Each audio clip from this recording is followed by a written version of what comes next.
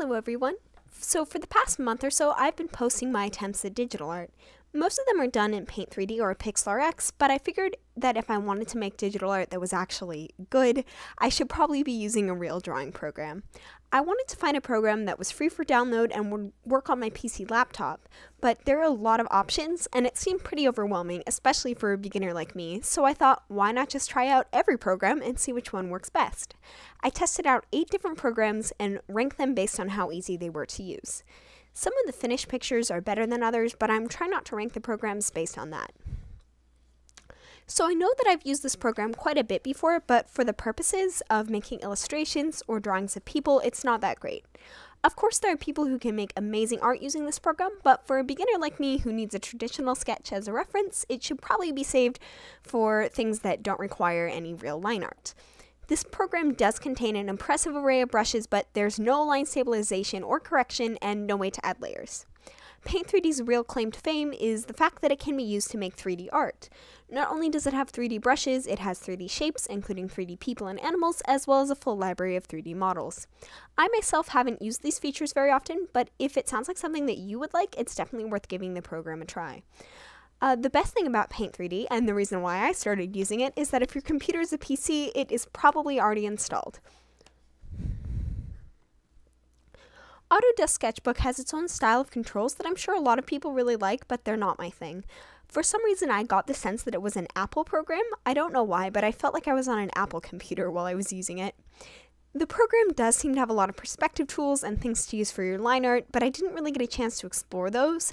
I had an issue with it too because I couldn't use the fill bucket tool on a different layer, so both the line art and the coloring are on the same layer. That's why I didn't do any shading. I guess I could have made a separate layer for the shading, but again, I didn't love the look of the controls and the picture had already taken a long time. This isn't my favorite picture, but I'm not going to blame the program completely for that. I was so tired while I was doing this, and the sketch I was working off of was super blurry for some reason. Also, I've been working on Roswin so much, I'm pretty sure I've forgotten how to draw people with shoes. When I heard the name GIMP, I just had to laugh because the name sounds pretty bad. It stands for GNU Image Manipulation Program, I think. I really wanted to rank GIMP higher because it seems to have a lot of great features and brushes, but I had a lot of problems with it. First of all, there are so many tools that the interface seems kind of crowded and they're kind of hard to use. I did enjoy the pepper brush though. The biggest problem by far that I had with the program was that the layers were different sizes. On my line art layer, there was a yellow box that I couldn't draw outside of. I tried to get rid of it, but nothing worked, so I ended up just cropping the picture. I don't know exactly how that happened, but I was so frustrated that I was about ready to smash my computer. Then I was also having issues with using the magic wand tool. I don't hear about people using GIMP very often, and when I posted the finished picture on Discord, the first thing someone commented was, "I don't believe that you made this in GIMP." Either they were accusing me of plagiarism, or GIMP is notorious for being a subpar program like MS Paint. It is much, much better than MS Paint, though. Also, I've tried to edit out the really long pauses in this video, but it may still seem a little off. My dad and my brother commandeered my computer to listen to power metal while I was in the middle of drawing, so sorry about that. Pixlr X is actually a photo editing program, but I'm ranking it above Paint 3D because you can add layers, and I personally find it easier and more intuitive than Autodesk Sketchbook or GIMP. I actually use this for all my photo editing, but since it's not intended for drawing, there's only one brush that you can really use. Of course, you can adjust the size, color, opacity, and softness on it. One warning about the softness, though, is that once you go over a certain percentage, it starts to become really weird and bumpy, so I usually stay below 50%. There is also unfortunately no fill bucket tool, which can make coloring tedious, and if you switch to the eraser tool, the color of the pen resets and you have to find the color you want all over again. As far as I know, there's no way to change the preset colors. It's doable, but it can get a bit annoying after having to reset the pen to black 20-something times.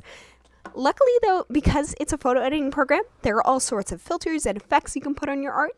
Just make sure to merge the layers first, otherwise you'll have to go layer by layer to apply the effect. I wanted to do that with this picture, but I couldn't really find the effect I was looking for. I did, however, use one of the stock photos that come with it for the background. This program also does not require download. In fact, it's online, so you can do it from anywhere. You don't even have to make an account to use it, though I suggest you do because if you haven't made an account, your work won't be saved. If you're in that situation, you can download what you have so far and reopen it in the program later. I had actually never heard of Artweaver before, but I figured that I would give it a try anyway. It does seem like it might be an older program, though I don't know for sure, but the controls were fairly easy to use. I really liked that for the Magic Wand tool, there was a deselect button under the Select tab in the toolbar. It might not be a huge deal, but it at least felt like it was saving me some clicking. Also, to get the Magic Wand to work on all layers, I had to click on the Magic Wand tool and then check all 3 boxes in the toolbar: Anti-Alias, Contiguous, and Use All Layers. This may not even be the correct way to do it, but it worked for me.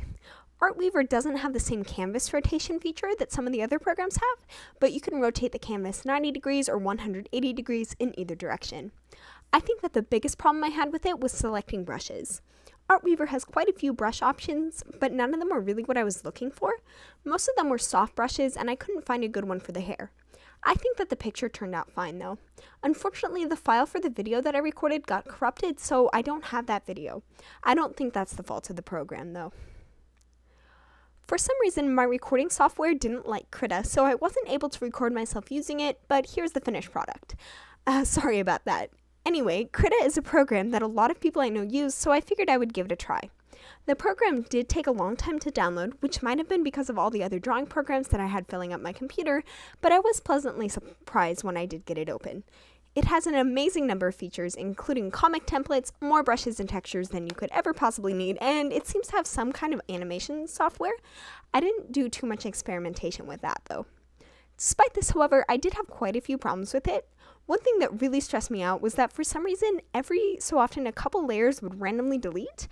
Obviously, this was most likely because of my own incompetence and not because of the program, but it hadn't happened in any of the other programs, so it scared me a lot. I also couldn't get the layers back by undoing it or pressing Ctrl-Z, and the first time it happened, I almost had a complete mental breakdown because I hadn't saved my work. Thankfully, my computer whiz brother was able to find the autosave file in my computer's temp folder.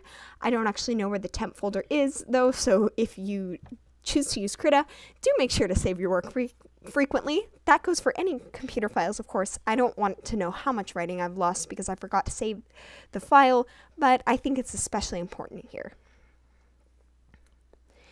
I had a bit of trouble with Fire Alpaca at first with the brush lagging, which was a bit annoying, but it seemed to resolve itself after about 20 minutes. Again, this could be attributed to the fact that my computer has so many drawing programs downloaded onto it that it's just slow and glitchy in general. The controls in Fire Alpaca are fairly easy to use, and much to my relief, I was able to use the Magic Wand tool, even on a different layer. At first, I was a little annoyed with the Magic Wand because I couldn't get it to select anything, no matter what layer it was on, but then I realized that I'd accidentally set the tolerance down to 1. I raised it to about 20 and it worked perfectly after that. The program has a good variety of brushes, not quite as many as Krita, but a lot of the brushes seem like things that I would actually use, like vines, polka dots, and even a Greek key pattern. But the best features in Fire Alpaca are the special Fire Alpaca brushes that will cover your canvas with little alpaca pictures. So much fun. The first program I tried using was Medibang Paint Pro, specifically the 64-bit version. To be honest, I have no idea what the 64-bit means, but my brother was always telling me that the higher number is better, so I picked that one. I know Medibang is very popular with anime artists, so I figured that it would be a lot better for my purposes than something like Paint 3D. One thing about Medibang that, while not really an issue, I found annoying was that every time I opened up the program, I would get a couple of pop-ups. Nothing scary or anything, you can just close out of them. The controls on Medibang are not really intuitive, but there are tons of tutorials online to follow. I do suggest watching them before you start. I foolishly jumped straight in and got completely frustrated because there were too many buttons and I didn't know which one to click. The canvas rotation feature was very convenient and there are a good variety of brushes to use. Some of them have weird names though, like Sumi or G-Pen. Maybe some people know what those mean off the top of their head, but I don't, so I recommend just experimenting. Another problem I had right off the bat was that I couldn't figure out how to add color. From the information that I had read about this program, I was under the impression that a 1-bit layer was black and white and was for line art, and an 8-bit layer was for color. Turns out both 1-bit and 8-bit layers are for line art, and you have to add a regular layer with no numbers attached to get color.